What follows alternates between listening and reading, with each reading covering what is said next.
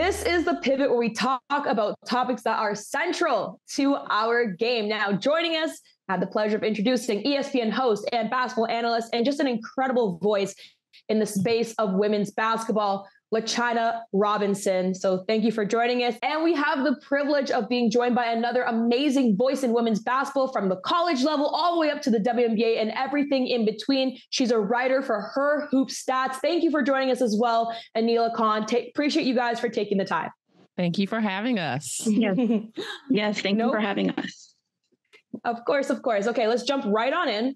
So we all saw the WNBA offseason, a lot of movement. We saw Candace Parker, one of our notable players, go from Chicago to the Vegas Aces. Then we also saw Breanna Stewart jump to New York.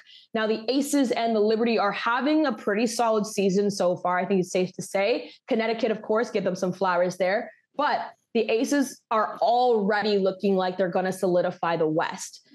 How do you feel about super teams, and are they good or bad for the WNBA at this point? LaChina, I'm starting with you. Yeah, Savanna, I really enjoyed the super team narrative. I know that it depends on where you stand in this conversation, whether or not you really enjoy it. Like, I've had some conversations with teams that are not super teams, and they're like, oh, we're so tired of hearing about New York and Las Vegas. But from an interest point in the WNBA interest standpoint, you know, it's bringing so much conversation. I don't see how anyone else in the league, at least in a year, is going to catch up with a team like the Aces that has 4 number 1 picks, or the New York Liberty that has 2 former MVPs on their roster, and in one offseason added 3 All-Stars, which has never happened in the history of the WNBA. So I've enjoyed it.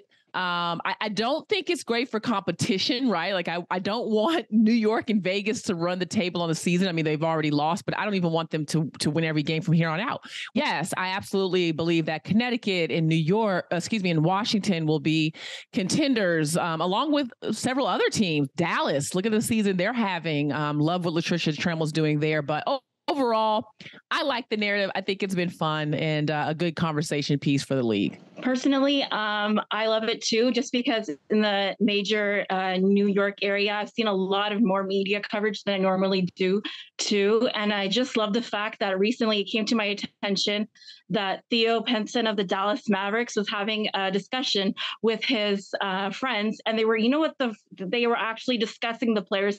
They actually knew who the Aces players were. They actually knew the Liberty players. And I was like, yes, this is really nice, because you're actually engaging, you're actually creating conversation, and you're actually encouraging more fans to come out to support the league. And I was just loving it. And I think it's good for the W, but I agree with LaChina Robinson in the sense that it doesn't do great for all the other teams in terms of competition, in terms of like making people want to stay until because they're all going to be like, oh, the Aces are already up to 20. Okay, this isn't great. I'm just going to leave now, or I'm just going to end my league. Like, I'm going to leave and then go watch something else or go do something else. So that part is hard. So I agree. It's a little bit harder for competition, but I just do love the fact that it drives people forward. Let's move on, because on a bit more of a serious note, Brittany Griner and Phoenix, her team, they were kind of harassed at an airport, and it was pretty devastating to watch. If anybody's seen the footage, they were harassed by a YouTube personality, hesitate to call him that. And we know, as people who have followed the WNBA, who talk about it all the time, that charter travel has been an ongoing topic in the league. But how much of an issue is player security, especially in a sensitive situation like this? And what would you like to see moving forward, LaChina? It has to be a priority, quite honestly. We're talking about a women's professional sports league.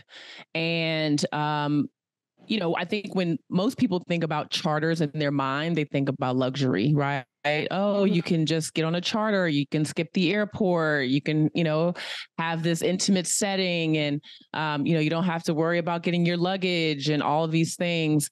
And that is absolutely not why WNBA players want charter. It 100% has to do with safety. When you look at what happened to Brittany Griner, first and foremost, it's sad. It really is, because what Brittany had to experience being wrongfully detained for 10 months in Russia is bad enough. But then to come home and work really hard to return to the court. I mean, she looks fantastic between the lines. She is playing very high level basketball right now. And for those of us that have, and I say us, but it's really Phoenix, Brittany's team, and the WNBA to have had time to figure out how to best protect Brittany, and this happen, and we're not even 1/4 of the way through the season, it's disappointing. It really, really is. So I think it's up to the ownership of these teams. Some owners have said they are willing to pay, and they have the money. If they do, then they should be allowed to, period, point blank. So the rules need to change in the CBA that if you have the ability to charter your players, you should be able to rightfully do so. I agree. And the Phoenix Mercury owner, Matt Ishba, who recently got control of their ownership back in February for both Suns and Mercury, can't afford it. His net worth is $6.6 billion. I would first start with the Phoenix Mercury slowly, just because I think Brittany Griner, yes, I agree, she does deserve deserves charters, and I do agree that all the players of WN players do deserve chartered flights, but she's more the type of person where she wants her whole teammates to come and fly with her, just because she feels a little unsafe right now. I think it's hard for her to fly charter. I think it's hard for her. So yes, I do agree, but very slowly, because I do agree some team owners can afford it, some can't. Thank you so much for having this impactful conversation with me today. I appreciate both of your work, and let's continue for ourselves, the media, to grow the game. And thank you for joining me on The Pivot.